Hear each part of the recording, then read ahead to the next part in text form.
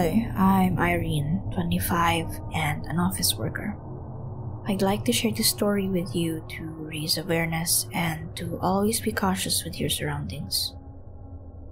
One day, I sat on the pavement waiting for Lily. She's my friend. She was taking a lot of time to come pick me up. Then, I noticed a car parked on the other side of the road. I got the suspicious vibes when I glanced at it. The second I looked, it left. That was odd, I said to myself. I tried to calm my nerves after all that bone-cracking work I've done all week long. Lately, I've been very busy in the office, and it was taking all of my strength. I was losing energy. Not to mention feeling angry and tired all the time. I wanted to quit my job and just start a new one. I was very deep in my thoughts when Lily stopped in front of me. She smiled and said, "Hey, sorry got into some traffic on the way." "It's alright," I replied.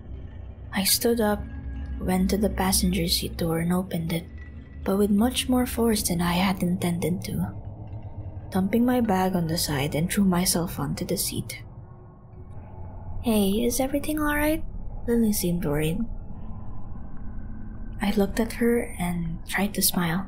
"Yeah, just too tired after all that work," I nodded and said. "Yeah, it's a lot of work at my office too. Wanna grab a drink?" I looked at the car parked far from us. Sure.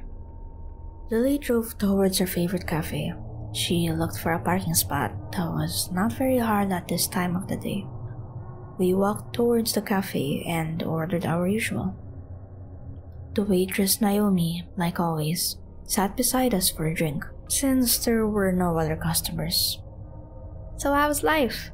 Luckily, Naomi never asked about work. All I talked about was life, the city, and odd customers. We talked about everyday stuff. Trying to forget about work and other troubles of life, I laughed the loudest at jokes and spoke more than the other two.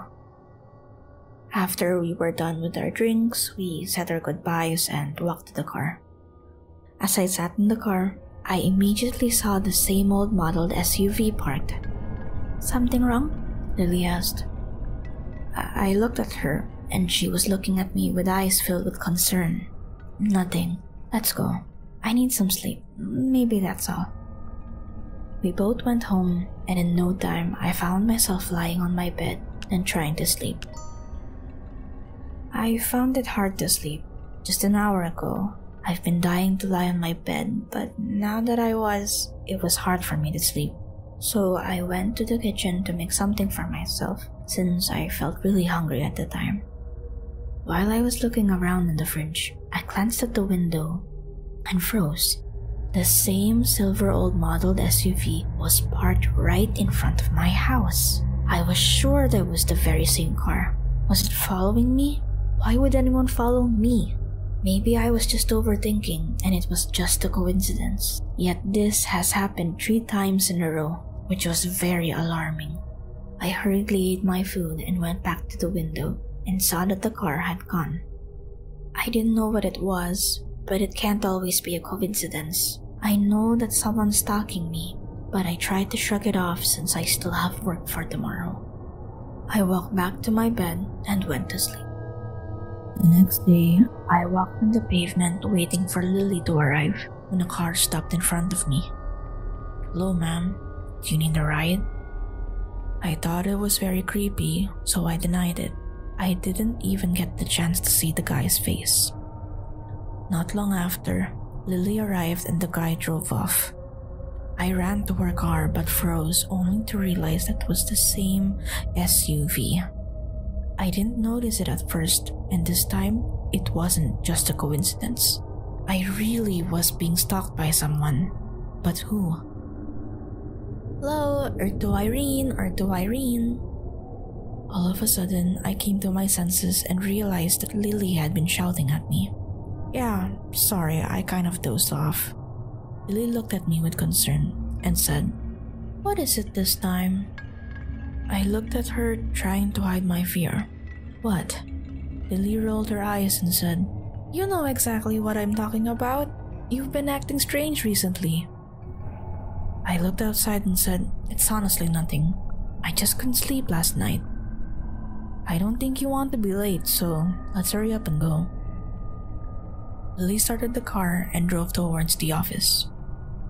The whole day, I felt scared and was deep in my thoughts about that silver SUV. How long had it been stalking me?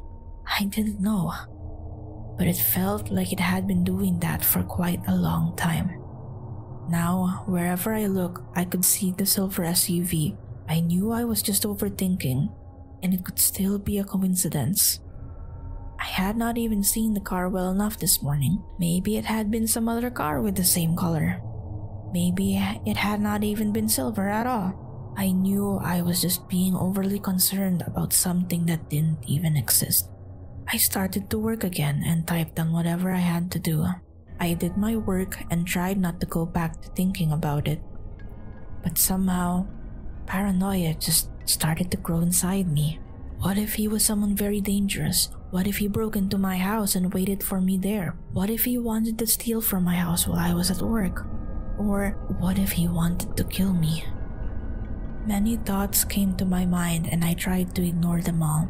But again, I would start thinking about the same thing. Fortunately, I somehow managed to complete my tasks by the end of the day. That same day, I left to work earlier and called Lily to tell her about that. I went to the same pavement where I always waited for Lily. The evening was a cloudy, dull one that increased my anxiety. I was trying not to think about anything and scrolled down on my Instagram when a blue sedan stopped right in front of me. Hey, Irene, right? I'm Lily's cousin Billy. She's busy, so she told me to pick you up since I was passing by the area. Come on, get in. I was so confused why she didn't mention anything about her being busy. If she was busy, she would have told me. Irene, are we going? I've got to be somewhere too, you know. I nodded and walked towards the other side of the car when it struck me.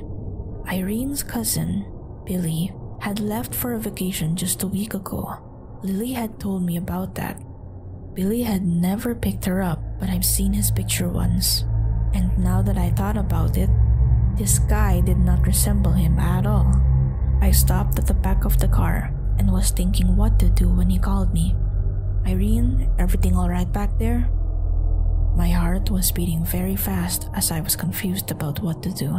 Should I run and later call the police? I thought. I turned on the camera of my phone and started recording. I recorded the license plate of the car and then walked to the driver's side, making sure he came in the video. I think I'll take a taxi. You can go ahead. He looked in the mirror of the car and then at me. But Lily told me to pick you up no matter what. Please get in or she's going to be mad. I paused for a moment because I didn't know exactly what to say to get rid of him. I then blurted out, Lily would have called me if she was busy. I walked back onto the pavement to be as far from him as possible. And anyways, her cousin isn't here in the city. He was about to say something when Lily arrived. I ran towards her car and got into it. The sedan drove off right away. Who was that? Who was that guy and why did you seem so scared? I tried to calm myself while she gave me some water. I don't know who that was, but I think he's been following me for quite a long time. We need to call the police. We need to call the police. Lily took her phone out and called the police, who arrived within 10 minutes. I explained everything to them and gave them the video that had the guy's face and the car's license plate on it. The police left after some investigation. After that, we drove to the cafe where Naomi worked. Thank God you were smart enough to not get inside that car, said Naomi, looking at me from head to toe. You are fine, right? I smiled at her and said, Yup, I'm fine. Dodged a close call too. I actually feel better than normal now. I was lucky enough to use my brain or else I would have gone with him. Lily had not spoken much and had been worried the whole time. She had been insisting on taking me to her place for safety until the guy was caught. I've accepted the offer as I knew that Lily would keep badgering me to death till I would say yes. "Well, I hope he doesn't find out Lily's place," said Naomi. I nodded at her and said, "Yeah, but if he knew our cousin Billy, what else do you think would stop him from finding out her house? I think he knows our address too." We drank our coffee and stayed a little bit longer than usual to calm Lily's nerves. She was easy to scare after all. We were about to leave when Lily received a call. It was the police and they had caught him. The next day, they found out that the guy was a serial killer and killed women for fun. He would do some deep research about them and find their everyday spots and stalk them everywhere. When he finally had the chance to get them, he would take them to his house that was outside of the city. He had been following me for about a month now and had been changing cars very often. He would sell one car and buy another one so that he wouldn't get caught. It turned out that he also had an old model silver SUV that he had just sold yesterday in order to buy the sedan. I felt lucky that I had been smart enough to think and not just go with him. Otherwise, they would not be able to find me. Ever. I would just remain a mystery. Even years after that, I would get goosebumps thinking about that incident and the fact that I had only been a moment away from death if I had entered the car.